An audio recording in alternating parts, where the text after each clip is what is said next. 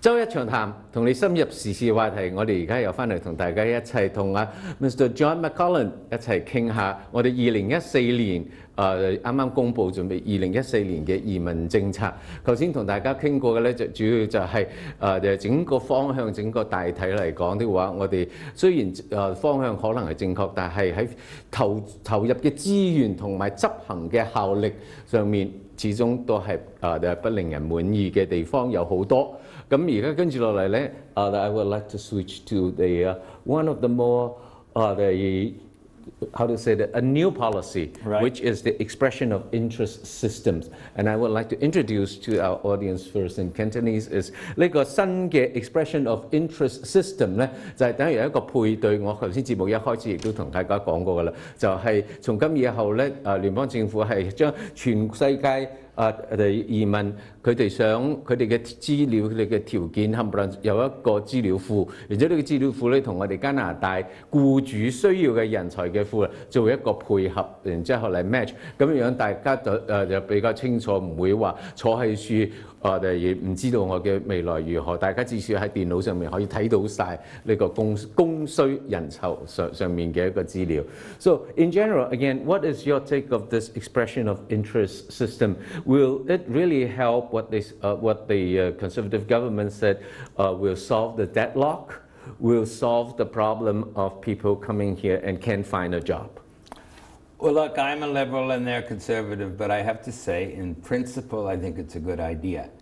Because if you have people making inquiries, and then if they're in an area where there seems to be demand for their services, and then you allow them to go forward, you should get a more efficient system, that more of the people who apply will indeed get accepted and will indeed find jobs.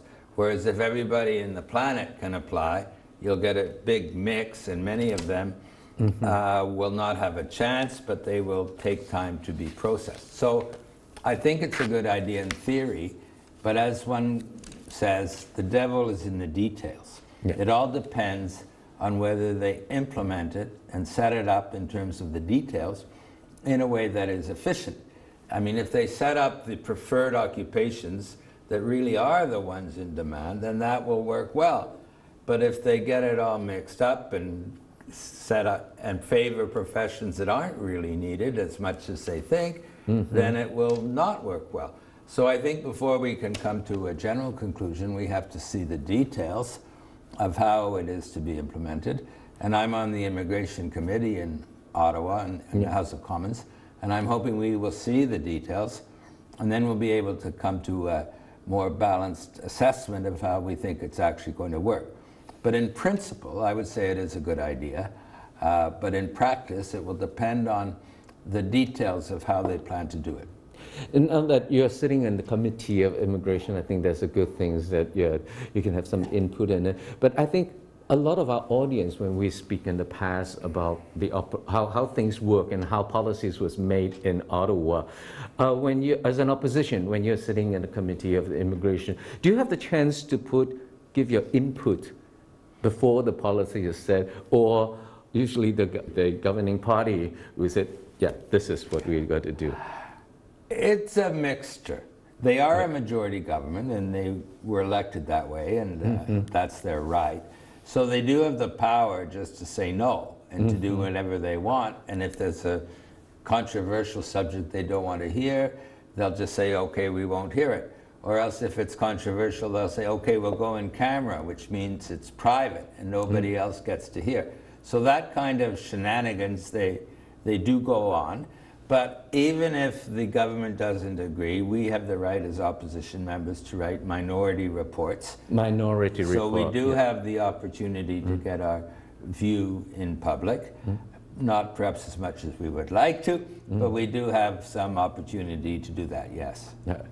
我諗我突然間會岔開啲話題，最主要就係大家亦都周時都聽到就話邊個政策而家係喺某個委員會個處喺處傾緊，到底嗰啲委員會係做咩？咁作為反對黨，佢哋到底影響嘅對於呢個政策嘅影響執行過程有啲乜嘢？有冇真係可以做到嘅咧？所以今日好高興聽到啊 McCallum 能同我哋講就話佢哋即使到最後佢哋亦都可以有一個反對黨或者minority 嘅一個 report 對於一個政策嘅一個睇法同取向，所以我哋大家如果對呢啲政策能夠注意的話，平時可以喺國會嘅網站上面度去多睇呢啲消息，亦都可以聽到正反政府同埋在野嘅佢哋唔同嘅睇法。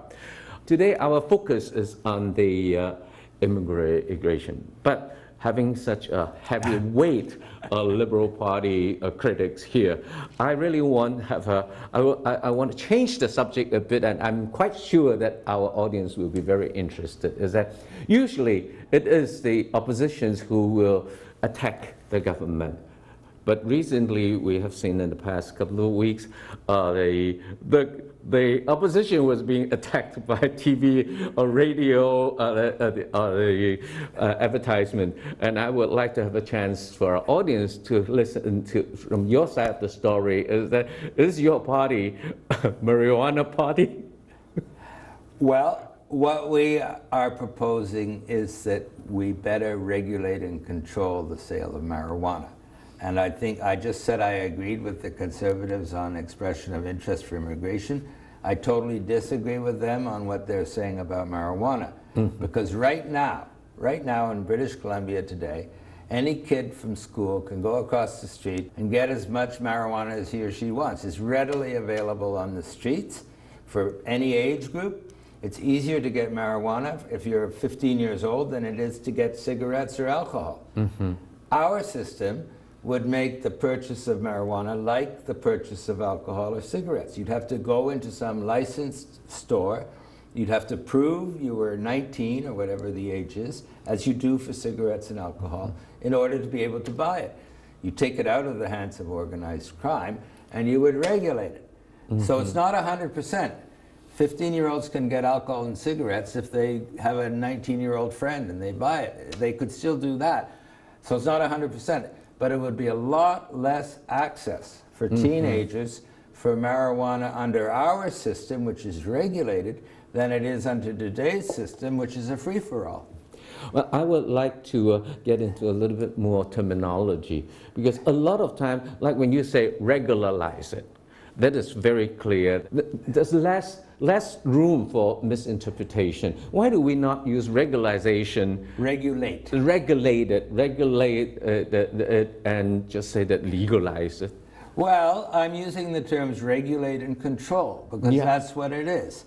It's legalizing for some people to purchase under those conditions. If, let's say, if you're over 19, you can get it anyway. But this is making it legal. But the main point is that we're regulating and controlling the sale, and a major impact of that will be to make it more difficult, not less difficult, for 14-year-olds, 16-year-olds to get it than is the case today. Because no longer will they be able to buy it from some organized crime person on the street or in the fast food restaurant. They will have to go to a licensed, government-sanctioned salesperson and buy it just as if they were buying a pack of cigarettes or a bottle of beer.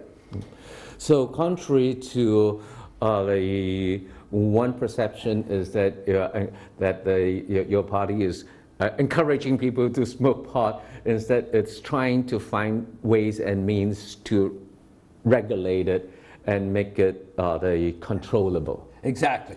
Yeah. We are regulating, controlling it, reducing the access for teenagers and even people less than teenage, and at the same time we're taking the money and the control out of the hands of organized crime, and we're putting it into the hands of government, as is the case for sales of cigarettes and alcohol today. So to regulate marijuana, it has been the talk in town for many years. Why now?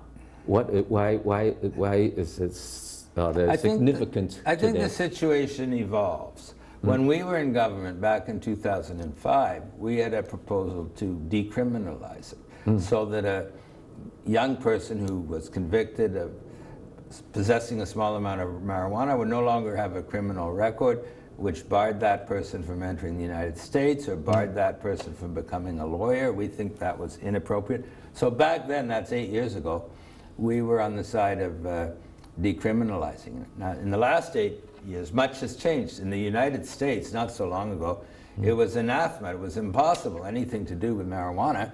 Now we have 2 states that have legalized it, Washington and Colorado.